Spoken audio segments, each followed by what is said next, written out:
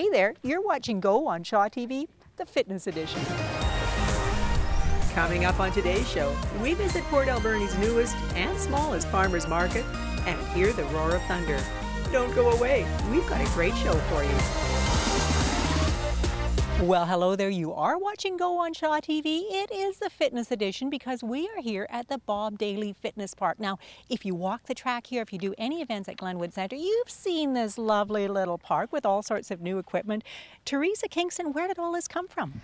Well, it came through funding from the Alberni Valley Track Club and the city, putting it in to augment what we have here at the track and to create a free opportunity for people to come out and use the fitness park. Okay, to me, this is so exciting because there's this wonderful, attractive, inviting equipment. I see people using it all the time. Nomi Sampson, as a fitness trainer, are there right and wrong ways to use this equipment? Yes, there is. Does it concern you a little bit, or are you just glad people are out here using it? Concerns me a little bit to make sure that they don't get injured, but yes, I'd like them to learn how to do it properly. Now, if you've been out on the equipment at all, you know there are labels on all of these pieces of equipment.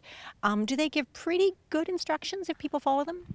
I'd say no, because people might not know how to use their body properly, so it's good to learn how to. It's amazing how, as you'll see, and when we show you, how a 1-inch little move can make all the difference. It can absolutely make all the difference. And you know, we're going to be telling you a little bit more. We're going to get Nomi to give some, we got some nice young guys here that are going to hop on the equipment and get some instruction from Nomi in just a minute. But before we do that, man, oh man, this has been such a summer of events in the Alberni Valley. We had the regatta, we had the Jane Austen Festival, we had Thunder in the Valley. We also had a soapbox derby. On a scale of 1 to 10, I say 10. As you can see, these kids are pumped. And it looks like their parents are pretty excited too. I'm sure she's a little nervous. I mean, she's only 7, but I think she's going to have a good time. Don't worry too much, don't steer too hard, and just give her. And in this case, that's some really useful fatherly advice.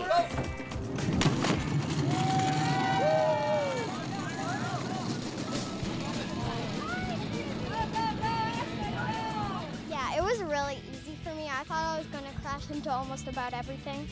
Not even one hay bale. This is Alberni's newest racing event, the Little Lightning in the Valley Soapbox Derby. A little bit of excitement, a little bit of fear. The fear is, you know, pretty evident when you're just about to launch them. They're looking at you and they're knuckling their wheel pretty hard. You know, it's just kind of fun. And then you get to the bottom of the course and they're all smiles, they're all grins. They're just having a great time. Yeah! The Alberni Kinsman Club decided to revive the once popular Soapbox Derby and literally send kids flying down Argyle Hill. In a safe manner, of course. It's great to see this rejuvenation of Soapbox Derby at Port Alberni. Great activity for the youth of our community and for the parents to get involved with their kids. I mean, just look at the happy faces. It's what it's all about. You know what? And it's making memories for these kids. They'll remember this day for a long, long time. Cart after cart, race after race. It really was a day of making memories. When I'm going down the ramp, the steering wheels are really twitchy. It's kind of easy and hard at the same time.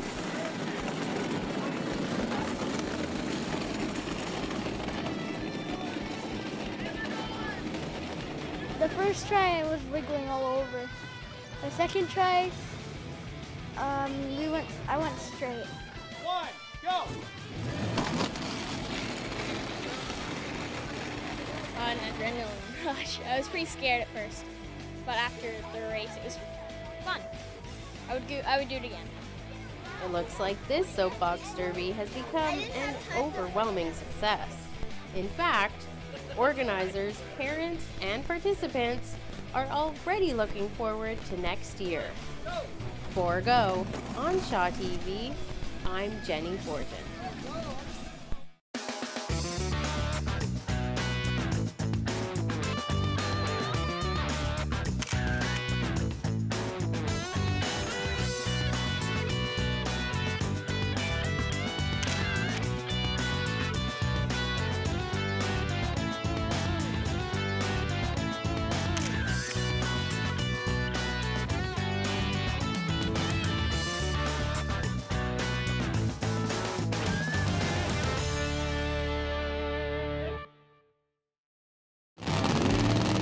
Thunder in the Valley is an August tradition in Port Alberni, a quarter-mile drag race event that takes over the regional airport for the weekend. But when that venue became unavailable this year, organizers met with the city and made a bold decision to move the races into town, shutting down Stamp Avenue and turning it into a racetrack. The logistics were formidable. Safety, parking, staging, spectator areas, and basically making everything fit in a smaller footprint. But when race day came, everything seemed ready. Everything was taken care of, except the weather. Blue skies this morning when we were having our meeting, and then shortly after that it started to sprinkle again, and you know, we can't argue with Mother Nature. I don't think she likes me right now, so. They couldn't argue, and they couldn't race until the track was dry. We're dragging it right now with the tire dragger, which heats it up real good and dries it out. And we've got a bunch of cars you see going around in a circle down at the end. That's the drive-off lane when they're finished, because if they're out of control when they come to the end, we don't want them spinning around and things like that. The efforts paid off, and by 11 o'clock, drivers were lining up in the staging area to begin time trials. And from then on, Thunder in the Valley Street Legal Edition went off pretty much without a hitch. The kid is up and gone for It's great. Great people. Lots of energy here. Lots of volunteers. It's a lot of work behind the scenes people don't see. It's good people. They've really gone out of their way. Can't believe what they've done here. Very well organized. Well, one thing I don't think a lot of people are aware of, the safety crew they have here is phenomenal. Yeah, baby, that's tire smoke. Bill Raskowski and the Island Nitro guys, get your hands. Towerside to Hetherington Industries Lane. Ryan McLeod behind the wheel of the Regal. NX wheel to the right.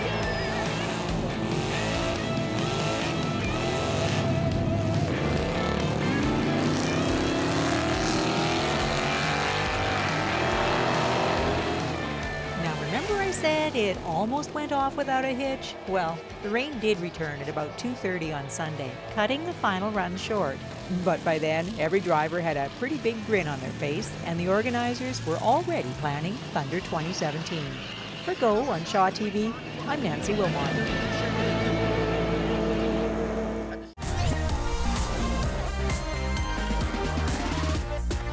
Holy cow, Thunder in the Valley was so much fun. That 8th of a mile track had the adrenaline going all weekend. It was just a blast. I know the drivers and the organizers were very pleased with it, and we were too. We were out there with our cameras all weekend long, so keep watching your guide. There'll be a half-hour special coming up. You're not going to want to miss it. Now, we are still here at the Bob Daly Fitness Park with Nomi Sampson. Nomi, what are these two guys doing? We've got Jordan and Nathan doing something here. So this is piece of equipment to stretch multiple muscles. This particular one, they're gonna try to stretch their quads. So maybe just by the picture, this is what it might look like. So what they should be doing is standing up nice and tall, softly bending the knee that they're standing on, and then pressing their pelvis forward. Do you guys feel the difference there? Yes, yes. Yes. Nice lengthening in the front of the leg. How long can you hold it, guys? You got 5 seconds. Yeah. So they should at least be holding anyone stretches from at least more than 30 seconds. Can to they really lengthen the muscle. 30 seconds. I'll change my answer. Now, this is just one of the pieces of equipment here. There's quite a few, and I'm guessing on all of them there are little tips like that that people should know. Yes. Yeah.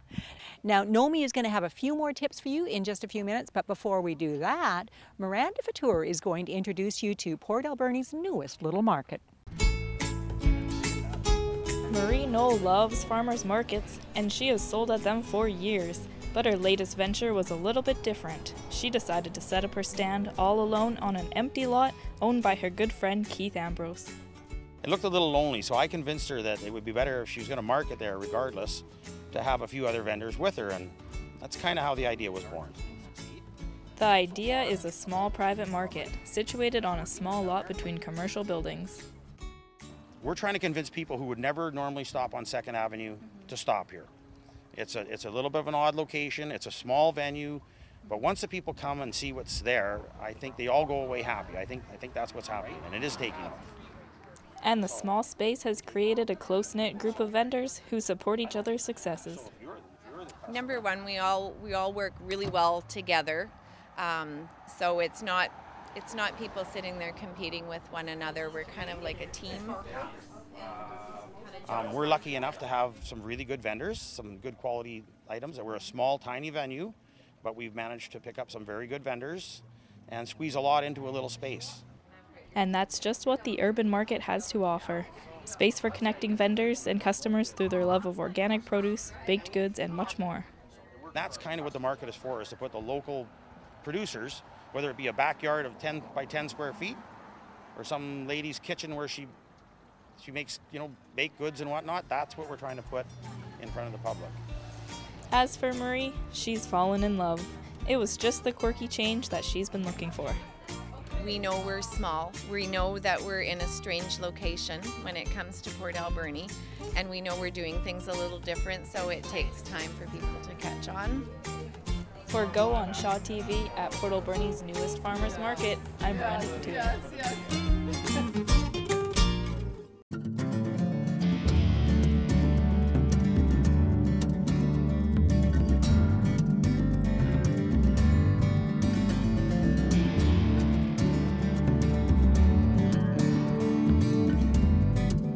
Welcome back to another edition of Art Avenue, coming to you standing in front of the two-spot, our very own two-spot right here in the Alberni Valley. And here's what's happening at the gallery. Our current exhibit is with Julian Grocott, and he is in the gallery until August 26th. Not him, but his paintings. Anyway, you should stop by and see his wonderful works of art. And also, too, our last tea on the terrace, that takes place on August 25th, and that's with Paul Caroux.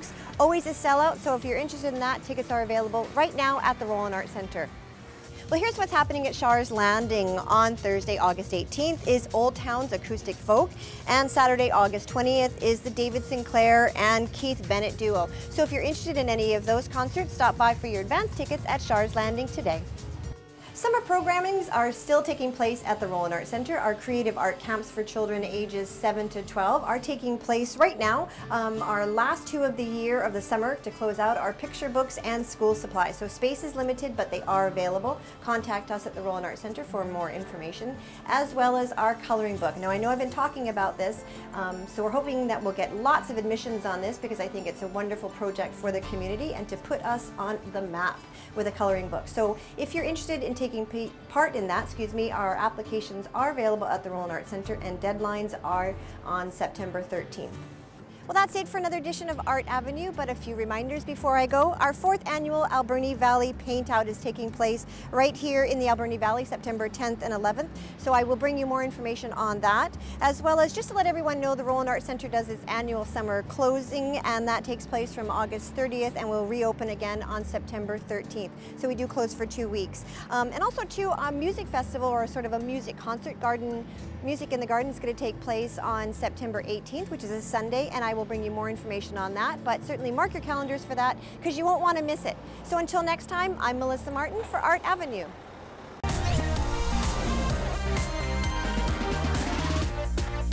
Thank you so much, Melissa. You do a great job of keeping us up to date on everything that's going on. Now, I've been sitting here in this fitness park. I think I'm going to put down my microphone and maybe, I don't know, try a bit of the equipment while I'm here. While I'm doing that, we're going to take a bit of a break. Please stay with us.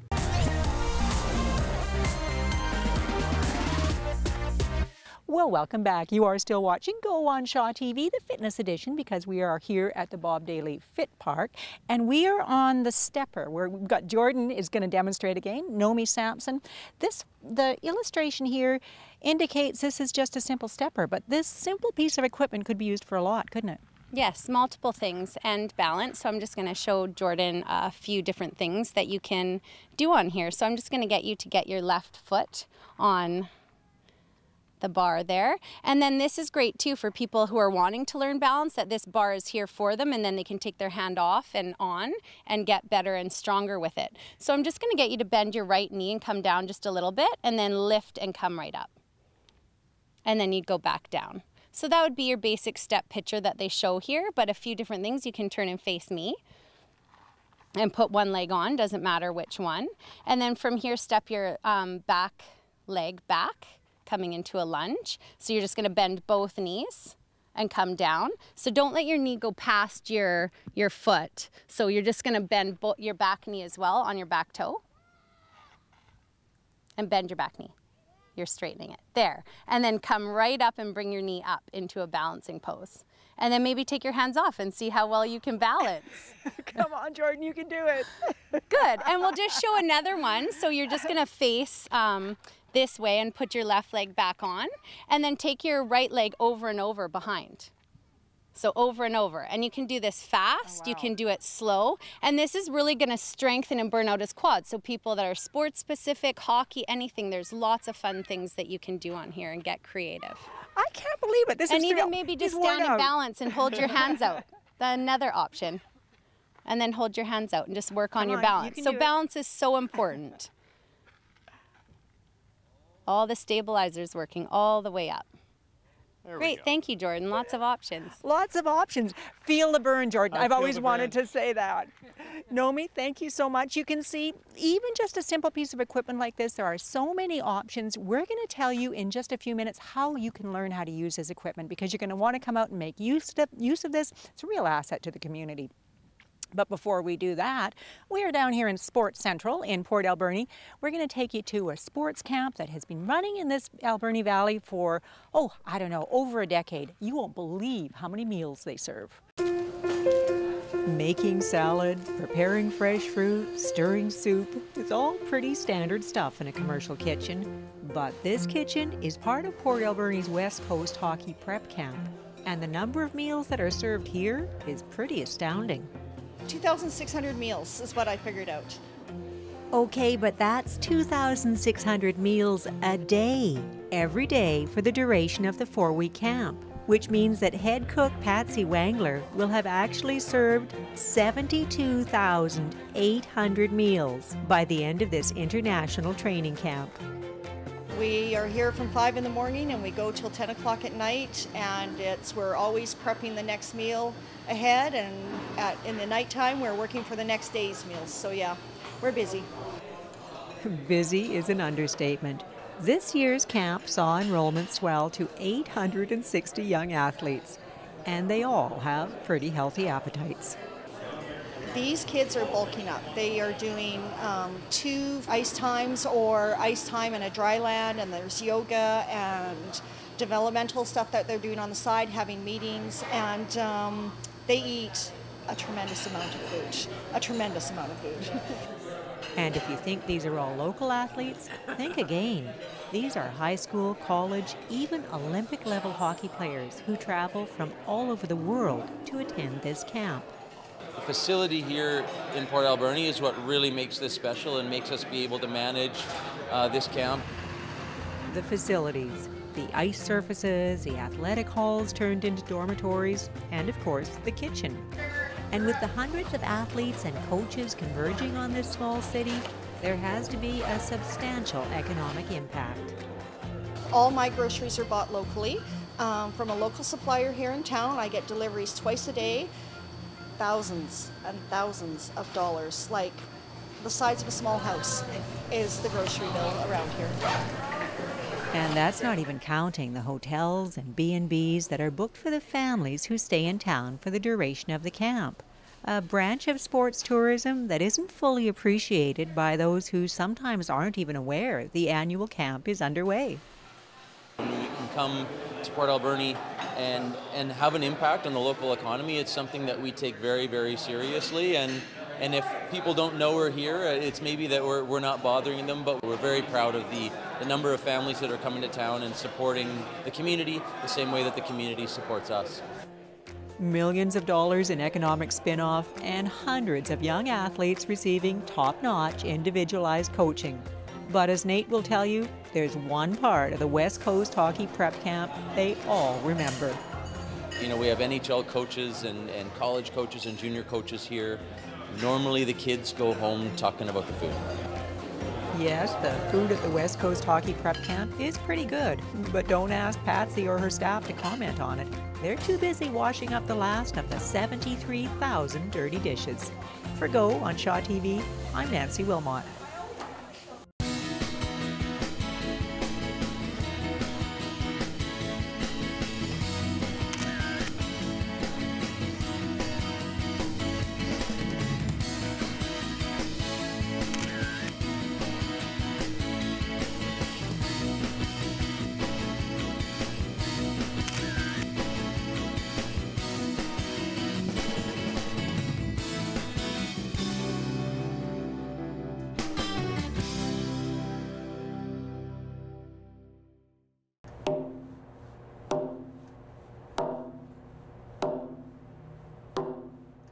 Hello again.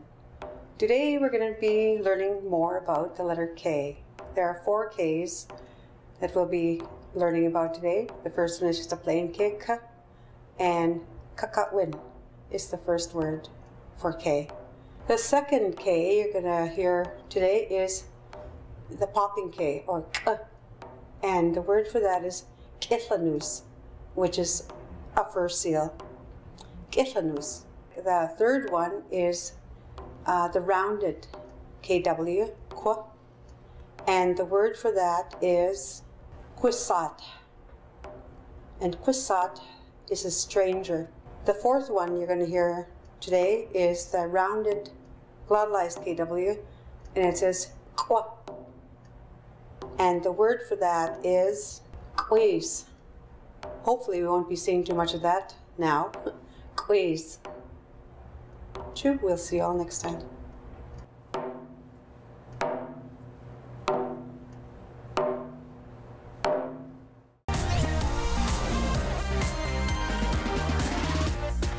Well, that does bring us to the end of another go on Shaw TV, the fitness edition. Nomi, thank you so much for giving us a little bit of instruction. And Teresa, we know people want more instruction. When and where are they going to be able to get that? We're putting together a brochure that'll have pictures of the right and wrong way to do these activities, and that should be done in a couple of weeks, available at Echo. We're also going to schedule some free try-it sessions where Nomi will be here to help you. And again, we'll be advertising those on Shaw and at Echo Centre. And as well, we're going to produce some YouTube clips to go online on our Facebook page that will show each of the stations. Those are all in the works and plan to get that out there soon. All great free ways to get fit this summer going into the fall. Thank you, ladies, so much for telling us about it. Until we meet again, be good to each other.